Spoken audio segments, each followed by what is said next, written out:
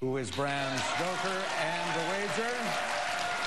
Hello, 17,973, 41,413, and a two-day total of 77,147. And that means, ladies and gentlemen, that World Vision and the World Community Grid, two very worthwhile charities, are each going to benefit with $500,000. Well, we've just seen history made here on KXAN this afternoon. Watson, the supercomputer, wiping the floor with the two greatest human champions ever to play Jeopardy. Watson was primarily developed at IBM's Austin site. And IBM had consulting help from a team of UT scientists. Well, today they gathered at a watch party to celebrate Watson's success, and that's where KXAN's David Scott joins us now from with more on this epic battle of men versus machine. David. And celebrate they did. You know, it's much tougher to teach a supercomputer to play Jeopardy than it is to teach it to play chess. Jeopardy is tough. The questions are tricky, the language is ambiguous, and the topics are far-ranging.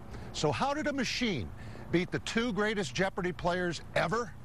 It's elementary, my dear Watson. Watson. What is issue? You are right. You get to pick. Literary character, APB, for 800. Answer, the Daily Double.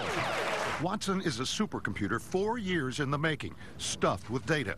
But he also has the ability to reason how likely his answer is correct. From that, it comes to a final decision, and it rates its uncertainty. I've actually been showing on the show, here's my answer, and here's my confidence in those answers. And then if its confidence is high enough in one of the answers, by the time the light goes on, it buzzes in and has it. Seems to have a split personality. Who is Hyde? Hyde, yes. Dr. Jekyll and Mr. Hyde, either one acceptable. You're now in the lead with 1,400. Watson practiced with nearly 250,000 questions from previous Jeopardy seasons to understand the game and develop a way of reasoning not unlike the way we reason, sort of. It's a lot fuzzier than that. We don't exactly know everything about reasoning. So in some senses, I think Watson is reasoning, maybe not in the traditional way that logicians think. Watson.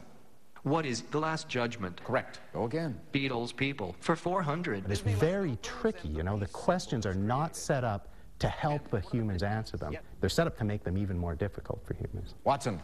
Who is Jean Valjean? Correct. Olympic oddities for 600. Jeopardy is a devious human game without the strict rules of something more manageable like chess. Language understanding is a very difficult problem. There's ambiguity, there's other things that come in that make the Jeopardy challenge much more interesting and challenging from an artificial intelligence point of view than the chess deep blue problem was. Watson. What is Sauron? Sauron is right, and that puts you into a tie for the lead with Brad.